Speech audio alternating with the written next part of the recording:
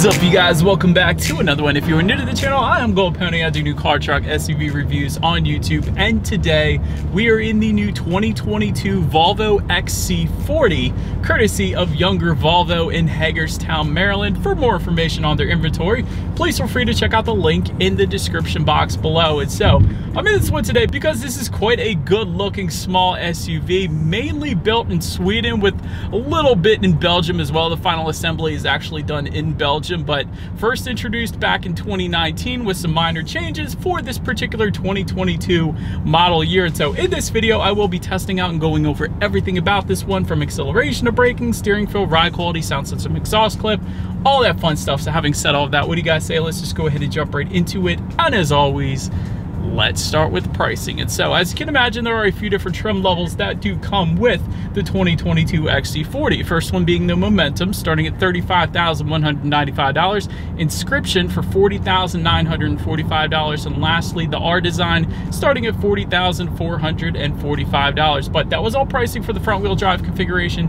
If you wanted to add all-wheel drive, simply add $2,000 then to any of those prices. But so then when it comes to the power plant of the XC40, I do want to mention, depending upon if you go with the front wheel drive or the all-wheel drive, it's going to be two different configurations, two different power numbers. So for the front wheel drive configuration, you get a 2-liter turbocharged inline 4-cylinder, 187 horsepower, 221 pound-feet of torque, of course sent to the front wheels through an 8-speed automatic. 0 to 60 time for that front wheel drive configuration, 8.1 seconds, with MPG numbers coming in at 23 in the city, 32 on the highway. But so then on the other side of things, if you were to opt for the all-wheel drive version like we have today, you still get the 2-liter turbocharged inline 4-cylinder, but this time cranking out 248 horsepower, 258 pound-feet of torque, sent to all four wheels, of course, yet again through an 8-speed automatic transmission. 0 to 60 time coming in at 6.1 seconds, with MPG numbers coming in at 22 in the city, 30 on the highway. And so before we do any kind of fun acceleration test here in our XC40, I did want to mention to you guys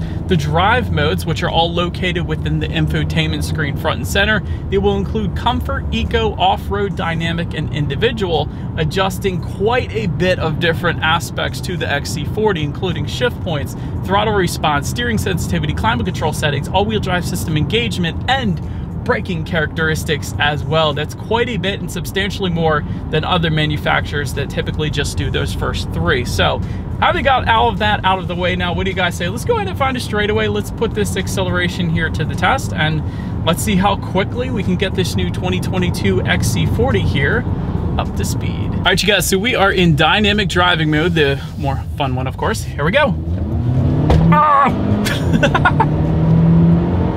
Yeah, buddy. Oh my gosh, quite surprising. Honestly, I didn't expect that. This is a small SUV. It's not supposed to have that kind of power, but dang, you guys, that was fun, man. I like it. Definitely go with the all-wheel drive version for that alone. My goodness. But anyways, to go along with that acceleration, as always, braking is equally important. And so up front, you will find 13.6-inch ventilated front discs. In the back, 11.9-inch solid rear discs. As far as that 60-0 stopping distance goes, it's going to come in at a very respectable 120 feet. As far as the braking feel goes, it's okay. I feel like Volvo in general has this distinct braking feel that's unlike any other manufacturer that I typically test out. It's not a bad thing, and it's not a good thing. It's just kind of in the middle. It's just so-so. And honestly, that braking number, though, that's completely fine. So you're definitely not going to have any issues there. Then touching on suspension and handling, up front you're going to get a McPherson strut front suspension. In the back, independent multi-link rear suspension. As far as ride quality goes, it's been perfectly fine, actually. We are riding on some extremely smooth roads in Hagerstown right now, but I will say, having said that, the ride quality is still completely fine, so no issues there. Then touching on steering feel, it's okay. I still have it in dynamic, and I really like it in dynamic. You can tell it has a heavier weight to it. Instantly points you in the direction that you want to go. My favorite part, though, about the steering feel, about being in control here, is the thick grips. This has substantially thicker grips than the Volvo S60 that I just got done driving, and I like it. I like the thicker grips in the XC40. Like I said to you guys, it gives you that better feeling of being in control. That's all. As far as cabin noise goes, it's been perfectly fine. I'm going 50 miles per hour right now. There isn't a whole lot of wind noise at all coming into the cabin. Even with this panoramic, this dual pane panoramic moonroof that we have, still that is laminated, so there isn't a whole lot of exterior wind noise whatsoever coming into the cabin. So I love that. As far far as visibility goes, it's excellent, especially with the shape of the XC40. You're not gonna have any issues, but it really is quite excellent. So no issues with that whatsoever. And rain sensing windshield wipers also come standard on every single trim level across the board. So you gotta love that as well. But that about rounds out the performance segment of this review, you guys. Let's now go ahead and take a look at the exterior of our brand new 2022 Volvo XC40. All right, so here she is, you guys, the new 2022 Volvo XC40, finished in onyx black metallic. And actually, if you get close enough, and let me go ahead and get close enough real quick, you guys will see there's actually like a nice little sparkle or a flake to this paint. It looks so dang cool. Hope this is coming out on camera. But anyways, let's go ahead and start up front on this one. LED headlights with LED Thor's Hammer daytime running lights coming standard for all trim levels across the board. Kind of Volvo's signature look with the Thor's Hammer LED daytime running lights. I love that. Automatic feature, of course, coming standard across the board as well. And automatic high beams coming standard across the board. You don't always get that coming standard, so you gotta love that. Essentially what that is when you got your high beams on at night, and since it's a vehicle coming in the opposite direction, it's gonna automatically dim your high beams back to low beams till the vehicle is gone, and then it's gonna put it automatically back up to high beams for you. So it's pretty darn convenient. Aluminum accents on the lower portion of the front bumper, unless you go with this awesome R design trim level that we have today, and then you're gonna get gloss black accents as expected. When it comes to the front grille, it's really the easiest way to determine which trim level that you're looking at when you're actually on a Volvo lot. For example, the black front grille with chrome surrounds is going to be the Momentum. Black front grille with vertical slats and chrome surrounds is going to be the Inscription. And the completely blacked out with gloss black surround front grille is going to be the R design, of course, that we have today. But LED front fog lights with the cornering function also coming on the Inscription and R design. So cornering function meaning when you're going around the bend at night, they are going to swivel slightly dependent upon the direction of your steering angle. Better help illuminating what is around that bend. So very nice looking front end. All in all, very signature Volvo, but it pretty much rounds out the front. Let's go ahead and make our way to the side of this one. All right, so now since we are around to the side of the XC40, silver roof rails coming with the Momentum and Inscription. Black roof rails with the R design trim that we have today, of course. Rear privacy glass coming standard for all trim levels. Black window surrounds for the Momentum and R design. Otherwise, you're going to actually get chrome beltline molding if you were to go with that Inscription trim level. When it comes to the side mirrors, they are body colored power adjustable side mirrors for Momentum and Inscription.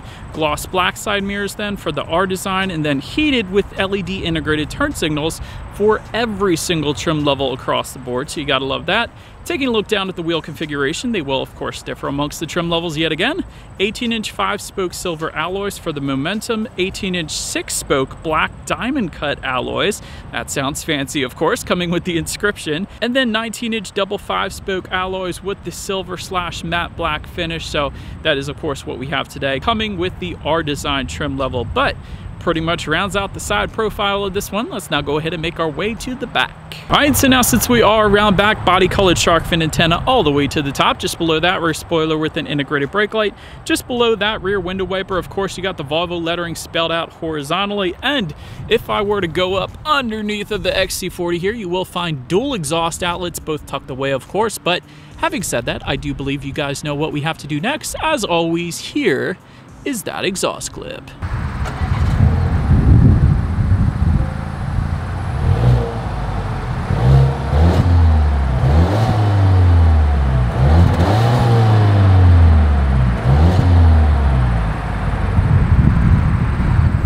All right, you guys, and so now since we are around back here of the XC40, when it comes to opening that rear tailgate, there is a button on the key fob. There is, of course, a button on the tailgate itself, and a button by the driver's left knee as well. And by the way, there is a power tailgate available. That costs an additional $200, which in my personal opinion would be well worth it for this thing. But once opened up, cargo capacity comes in at 20.7 cubic feet behind that second row. But with that row folded down, it will come in at 57.5 cubic feet, which isn't that bad. And by the way, it is a 60-40 split, in case you were curious.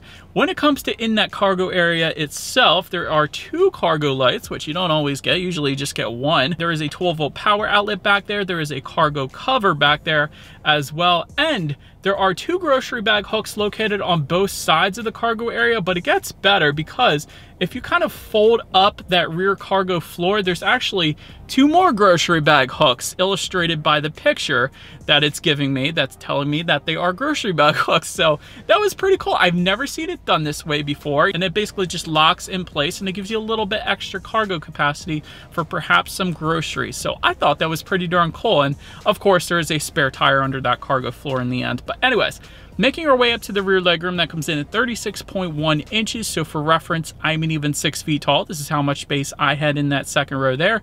Rear center armrest with cup holders does come standard 12-volt power outlet back there as well. There are 2 phone charging ports, not USB, but phone charging ports back there as well. And just above all of those charging ports, there is rear ventilation that comes standard on this thing as well, which you don't always get in this size of a small SUV. So I do like that Volvo included it on the XC40. But now, let's go ahead and make our way up to the front seats. Power driver's seat with power lumbar, of course, coming standard. You will get memory settings for up to 2 different drivers coming standard as well. That is going to be found just underneath of that nice shiny Harman Kardon metal speaker there, which we'll get to in a little bit here. But leather seating coming with the Momentum and Inscription. However, my favorite seating in the world is always going to be a suede leather combination like I have in my own car. And that's what you get here in the XC40. And that's what you get with the R design. It's actually a Napa leather suede combination, which is even better. So absolutely wonderful seats as far as the material goes. So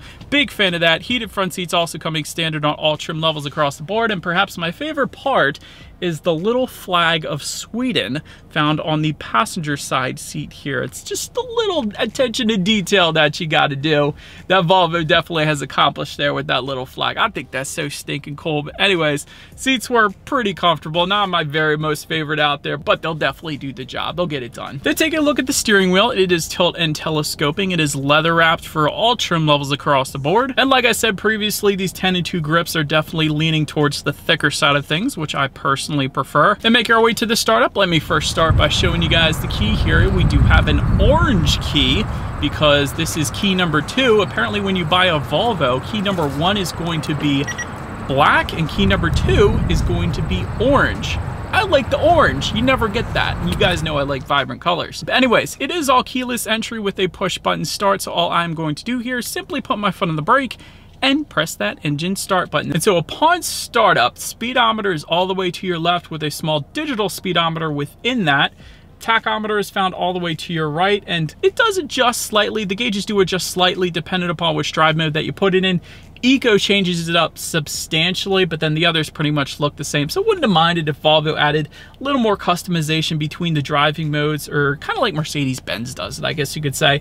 And of course, will also give you your outside temperature, how many miles you have left until you hit empty. Also, speed limit of any given road found just underneath of that digital speedometer, which is pretty nice. So definitely a very high-end, very nice looking digital gauge cluster for the XC40 without a doubt. Then making our way to overall interior quality, there is a panoramic moonroof coming with the Inscription and R design, charcoal headliner coming with the R design, and I didn't know what to expect. I thought it was just going to be a basic black, and I guess it kind of is black, of course, but there's a nice texturized finish to this headliner. I really like it. It's not a suede headliner, but it's almost just as good because of the texturized finish. So I'm a huge fan of that headliner. Universal garage door opener for up to 3 different garage doors, coming standard, of course, with a frameless rear view mirror. You gotta love that. Wireless phone charger coming with the Inscription and R design found just in front of the shifter. There is a crystal gear selector found on the Inscription trim level only, developed by a Swedish glass design company. So, of course, everything's from Sweden in the XC40. So I absolutely love that feature. Wouldn't have minded if they added that to the R design that we had today, actually. But gloss black center console trim coming with the Inscription and R design. I'm a big fan of that because the alternative is the black plastic. So this gloss black finish I am a huge fan of. So thank you, Volvo. You really should put that on all trim levels though. Aluminum foot pedals coming with the R design, which I'm definitely a big fan of. And I like this little I don't know, the little square design found just above the passenger side glove box and also on the doors. I think that's a nice added touch. I mean, they could have put anything there, but this works. I definitely like that. Just in front of the shifter, by the way, you do have a little bit of storage to the left and the right of that wireless phone charger. You have a 12-volt power outlet, dual USB charging ports. Behind the shifter, there's an electromechanical parking brake. You have dual cup holders. There is a smidge bit of storage just behind those cup holders. And of course, you got plenty of space within the center armrest then as well. So definitely no issues there. A lot of soft touch material as well. Like I said to you guys earlier, also have metal speaker covers. That is extremely high end. And we'll test out the sound system in a second here. And overall, there's like maybe 7 buttons found underneath the infotainment screen. So it's a very simplistic look, which I personally prefer. But anyways, let's go ahead and get to that infotainment screen. 9-inch color touchscreen display coming standard for every single trim level, believe it or not. Gotta love that. Bluetooth audio streaming coming standard, of course. Android Auto, Apple CarPlay, meaning if you have a smartphone, you can simply hook it up via USB connection, and you have free navigation displayed up on that 9-inch screen as well. Radio information you can, of course, check out up there. You have your climate control settings in the bottom left and right-hand corner there, as well as your heated seat buttons on the bottom as well. But let's get back to those radio settings, because when it comes to the speakers, they, of course, will differ. 8 speakers with 250 watts coming standard, but there is an optional 13-speaker Harman Kardon sound system that goes for $800. Well worth it in my opinion, because you get 13 speakers plus 600 watts. So having said that, let's see if it is worth it. I don't know how I can say that without testing it out first, but let's go ahead and turn to the radio, see what we got playing today, and let's test out the clarity of this one. The bass was crazy in that Harman Kardon sound system. Clarity was good as well, but the bass, that was perfect. And really, there's speakers everywhere. There's a speaker just above the infotainment screen right now, and all of the speakers are metal. They're high quality. You gotta love it. Not all the speakers, but most of them. But anyways, last thing I wanted to mention to you guys on that infotainment screen is, of course, when you do put the XC40 in reverse, you will find a very high quality rear view camera that does come standard across the board. And there is a 360-degree camera with the advanced package, which goes for $1,450. That's going to give you that bird's eye view of everything all around you, which is pretty darn cool. But as always, that is going to lead us into safety. And so first, let me start by saying this is a Volvo, so therefore it is an IIHS Top Safety Pick Plus, which is the very highest designation given by IIHS. That pretty much says it all right there. Front side curtain airbags do come standard, driver's knee airbag as well. In the back, you're gonna have a latch, aka lower anchors and tethers for children for the rear car seats, rear child door locks, tire pressure monitoring system. I'm getting tired of saying that in every video, but the fun stuff, the advanced safety that you gotta love, is blind spot monitoring system with rear cross traffic alert coming standard, rear parking sensors standard, power retractable door mirrors, lane keep assist, lane departure warning, roadside recognition, all that standard. Then if you were to go with the Inscription or R design, that is going to add front and rear parking sensors as well. So overall, when it comes to my final thoughts here of the XC40, Volvo has always been known for safety, and that has not changed throughout the years, as evidenced by that Top Safety Pick Plus rating. Flag of Sweden on the seats, one of my favorite features in this thing. You gotta love that. And the seats themselves, I love the suede Napa leather combinations. That's just about as high-end as you can get when it comes to seating. Great styling both on the exterior and interior. The digital gauges are 100% on point. I love digital gauges in cars.